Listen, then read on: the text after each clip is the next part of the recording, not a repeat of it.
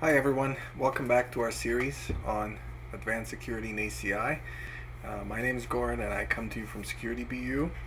I wanted to show you a demo of what we have going on at Cisco Live Berlin. And this is a training lab that I do with the ACI TME, Minako Higuchi. We run these exercises for our attendees and use ASA and FTD device packages. In my demo, I'm going to show you how to quickly stand up your security in ACI so that it can come up at the same time as applications and its networking comes up. We're going to also look at how we can set up our dynamic policy to get these constructs from APIC of what EPGs are in place and what their IP members are. And lastly, we're going to look at dynamic workload quarantine with FMC remediation package for APIC, where we extend auto enforcement of our policies into the fabric. We're going to start out with a tenant with just 3 simple EPGs and run all of our Python automation to get the contracts in place with their security, as well as L3 outs. At the last exercise, we'll be creating quarantine EPG for that rapid threat containment demo. I want to show you this diagram for the lab. All of these items really showcase our 3 EPGs, their hosts that we're going to have access to, an outside host, an ASAV on the outside that peers with the fabric, and we have our ASA context on the cluster that does L3 outs and extends protection for the web EPG. We also have our context on the failover setup of hardware that is a PBR one-arm service graph that inserts between 2 EPGs in the same bridge domain. And finally, we have our Firepower NGFWV that uses FTD device package to orchestrate protection between app and database. So let's take a look at our setup. Here's our APIC. We don't really have anything else set up besides these EPGs that you see here. I'm going to open up all of these folders so that we can see when items get put in place. If I look at my VCenter, the items that I showed you in the picture from my endpoints, App DB and web, my outside ASAV, my outside host, and my NGFW and its manager are also there in virtual form. If I look at my FMC here, I have a registered FTD virtual device. It doesn't have any configuration, but I do have a policy in place with a single rule that has these destination ports allowed for communication between app and DB. The security zones for that device are going to be attached into this rule, and I also have a malware protection policy in place. We're going to use that as part of our last demo. So let's get to it. We have our terminals into all the endpoints here, and I have my API client here as well. This API client has Cobra package installed to allow us to run all the Python scripting that we want. This is all the script we're going to run. So let's start out with our first step that validates that we have all of our EPGs in place. Next, we're going to actually create a device manager for our FTD and that device. You can see those actually created here. We're going to continue to create the config, the service graph, and we're going to apply that service graph and create the contract here, app to DB. If I look at my picture, it has changed to add that contract, and I will also show you the log for this FTD device package on APIC. You can see that APIC is starting to talk with REST APIs to FMC, and I'll take a peek at my FMC here at my device, which already has IPs and zones configured, and inside the policy itself I can see the existing rule was updated with security zones, and I also in the config have a new rule created that blocks traffic from, it's a blank rule created by APIC. So I'll let APIC actually deploy that configuration to FTD, and we'll continue on and build the rest of our tenant here. Next step is to build PBR bridge domain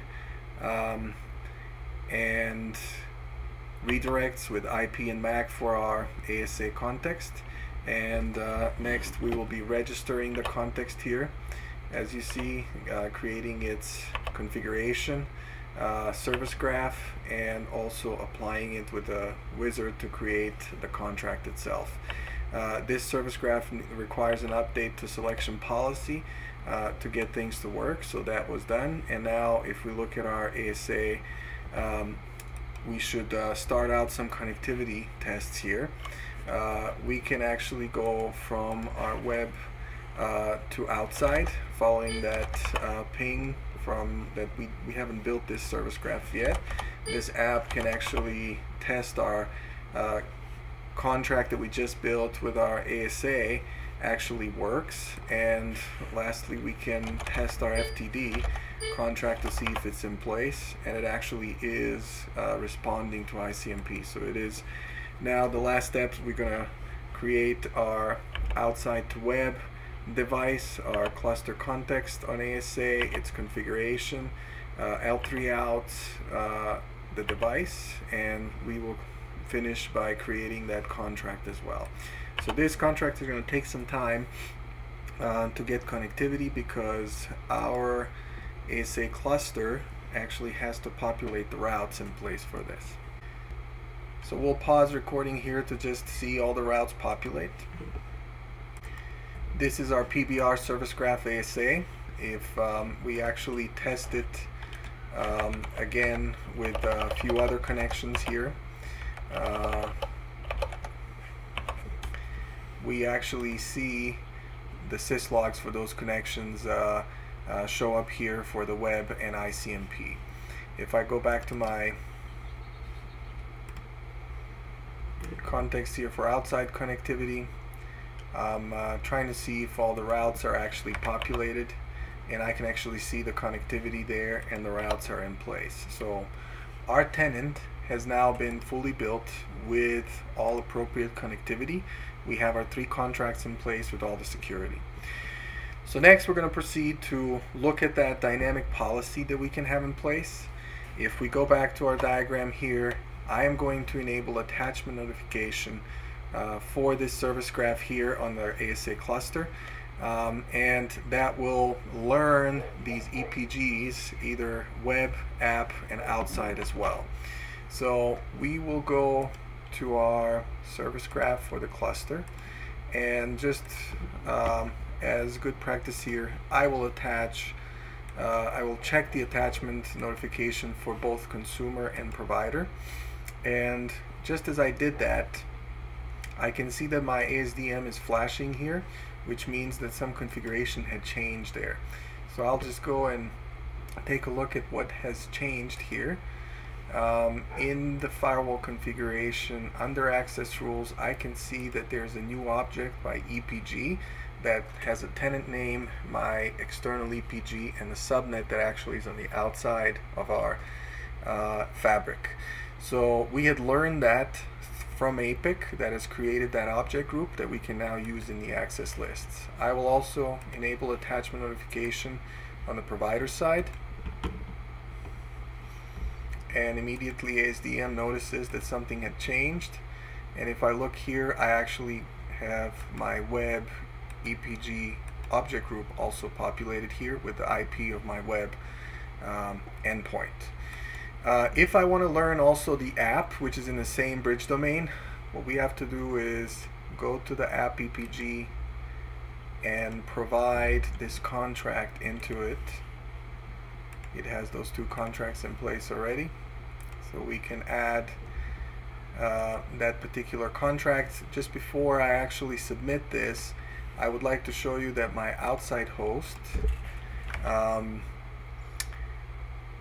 can open a web connection to the web endpoint, but if I actually attempt the same web connection to app, it is not working. So we will submit this and retry that web connection again and see that it's working now from outside to app. So this now means that we can actually start leveraging those objects in our ASA. Let's look at the ASDM if it has updated that latest App EPG, and we can see that it's there. Now we can leverage these objects to control that connectivity. So let's do that in the function profile of APIC. We will go and do that in the cluster function profile here. And I'll modify my access list for just that web connectivity that I showed you earlier.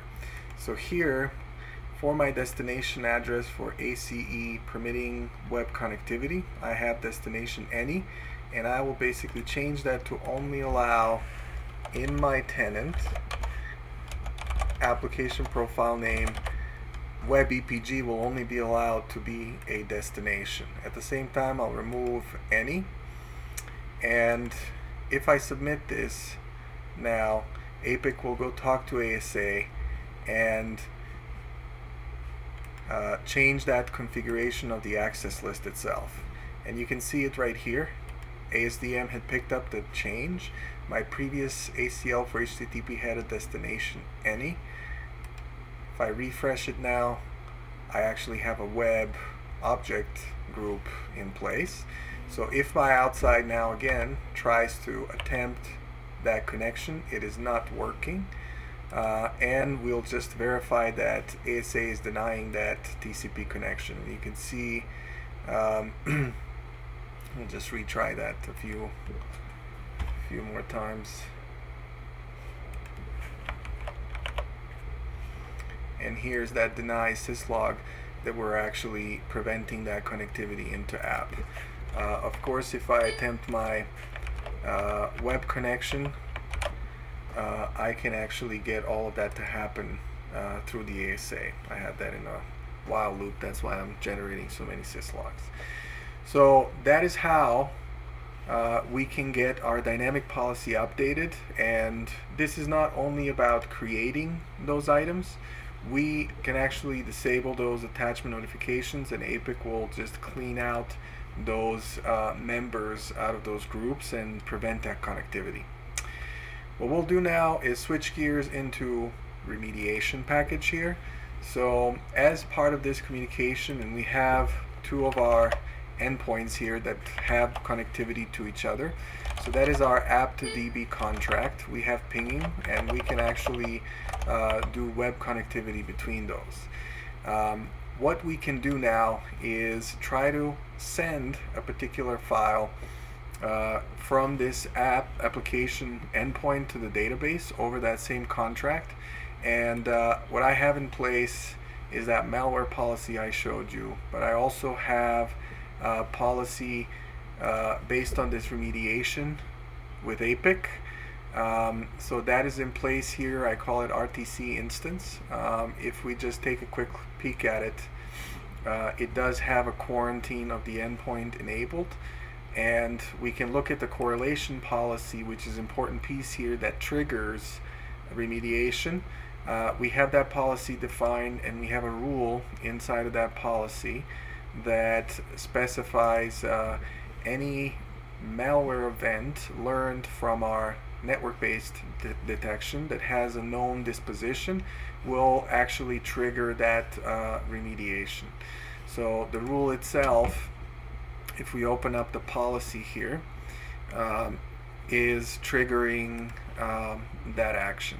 So that's the rule that's enabled. So now we can actually go to analysis and correlation and status here, and watch as we actually launch that bad file across the fabric in the firewall, what will actually happen. So what I'm going to do here, instead of just getting a good web file, I'm going to try to get that exe file. You can see that the connection was reset, and I'm actually unable to reach that host anymore.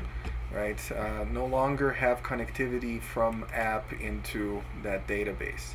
And if we look at our graphical representation of our tenant, we see a quarantine app with our virtual machine inside of it. It has that IP address as an attribute. We can also find it here under application profile. It does have our IP address. If we go back to our FMC now, we do see we had a successful completion of remediation. To gain more information, we can go to correlation events and find the source test IP and port of this attack, and find more information about this file that was attempted to transfer its known disposition. So that concludes our demo. I hope to see you at Cisco Live Berlin. If not, I wish you a great day, and thank you for watching.